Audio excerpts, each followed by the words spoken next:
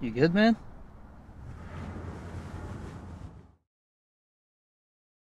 Drama brimming throughout the piece, the intensity of the music score, the very heightened stakes that built quickly. And I think the storytelling aspect of the exposition being told to a friend where he can be fully open and then go through and have us go through the finding out of the cheating with him was a great way to integrate the audience and have us align with him, or maybe not.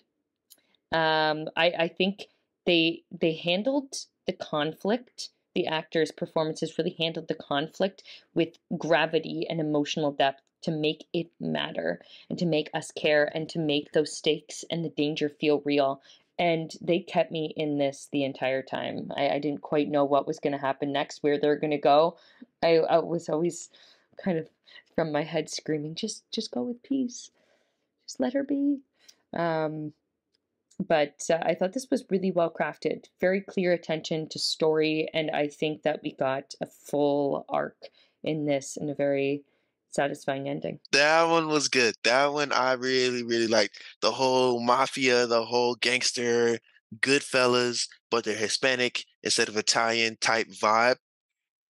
Yeah, with the whole chicken, with the meat, with the whole, because the whole time I was like, he's not really gonna chop bro up, because it kept getting like building that tension, delay, building that tension for the audience, whatever. And I was like, he's not gonna, it's gonna be a ex machina, a Deus ex machina, or whatever. And he really did it. And I was like, well, and then the whole reveal at the end, the twist with the whole with the spider, the weights. My thing is, it's good writing slash directing to reveal it, to reveal the ending the way y'all did with the like not necessarily letting us see the whole thing, but letting us piece it together with just a look from bro and then cut to the spider. That's great storytelling. That one, probably one of my favorites I've seen since I've been doing this. The bloody bucket image is a statement to open this film. It immediately had me paying closer attention. The dynamics between these two friends, one prone to violence, the other needing to pray about it first, but both coming to the same conclusion. They become a team that intimidates this man who they believe is sneaking around with Lisa, which is Pollo's girlfriend. You see in this intimidation scene the trope of the good cop, bad cop, but quickly come to the conclusion that Spider is wrong. And Victor once again gets to play the pit bull. He gets to be the violent one, as it seems like he enjoys doing. It's very reminiscent of those mafia moments where they interrogate violently for information. The character Polo, it surprises me because he doesn't seem like he's capable of what we see him do in this, because he presents a tenderness. And I guess it's a way for us to see the soft spot that he has for Lisa. And he uses prayer in a very perverted way, often finding a reason to resort to violence after prayer.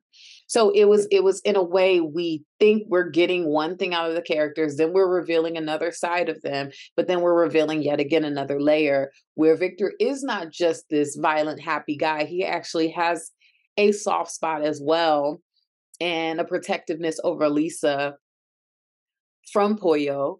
And we also see that Pollo is way more calculated than he's appearing to be. So in the beginning, we're thinking that Pollo is this tender guy that's being cheated on. He's being misused. And then we really see that, oh no, there is so much more to him, right? And that he's the one we should be concerned about. He's the one we should all be looking out for. Very chilling end. Very chilling end. And the spider tattoo piece of skin, disgusting touch, but great touch. I think that the filmmakers were creative with their camera angles. They told a very linear story on this. And although I liked their creativity, kind of begged the question on why didn't he just break up with her and like kick her to the curb and let karma do its job, you know?